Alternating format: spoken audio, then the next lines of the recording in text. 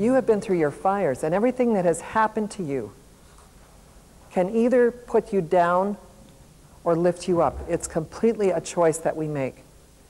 We have a choice to treat ourselves as if we are worthy of respect. An exercise in self-respect is to draw a shield, recognizing your own strengths and virtues. A virtue for me that is one of my strengths is compassion. Something that I think a virtue that the school has is understanding. My joy is sports, and something I need to work on is forgivingness. And it says, I am my own shield. That's great. That's great. I am my own shield. I am assertive. I think for myself and do what I think is right. I am my own leader.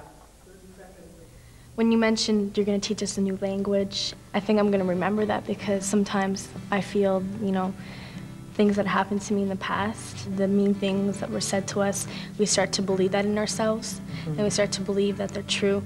And you lead your life like that by thinking those things, and you always put yourself down, and you're not leading a positive life. But by you saying this and everything, it's showing me, and I guess it's showing others too, that, you know, we're not what the mean things people had said to us. We're not that. We're good, and we have good in us, and we can give others love and stuff.